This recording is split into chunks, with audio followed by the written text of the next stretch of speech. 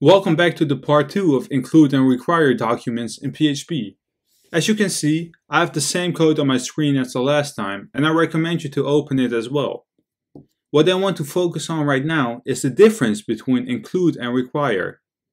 Well, the biggest difference is that when a file is being included, so what we're doing right now, and if that file cannot be opened, so let's say the path is wrong, the page will only be giving us an error message or a warning message, and the script will continue on. But if you use require, it will cause a fatal error and the rest of your script will not be shown. So let me add that as a comment under my footer. So if we include and the path is wrong, we only get a warning.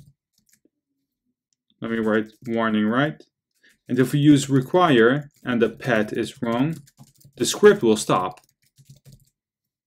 So what I want to do now is to show you what will happen if we write a wrong path.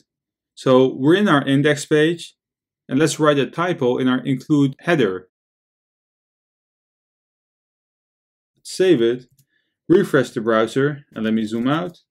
And you can see that we're getting a warning because it's failed to open stream and the file doesn't exist. And that's exactly true. But as you can see is that our h1 tag and our footer is actually printed out. Let's undo our typo and let's replace include with require, which is also a keyword.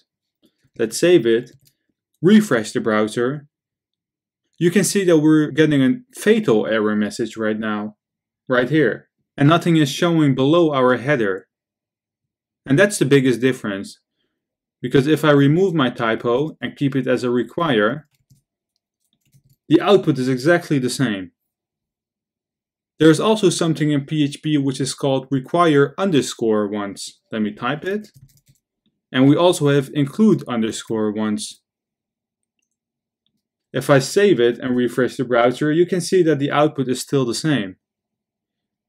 The include and require ones will check if the file has already been added, and if so, it won't include or require it again. I recommend you to use require once when you want to include a file when you have a lot of functions, for example, and you will have that later on. This way, you'll make sure you don't include the file more times and you will not get the function redeclared error. This was it for this episode. If you do enjoy my content and you want to see more, leave this video a thumbs up, and if you're new to this channel, please hit that subscribe button.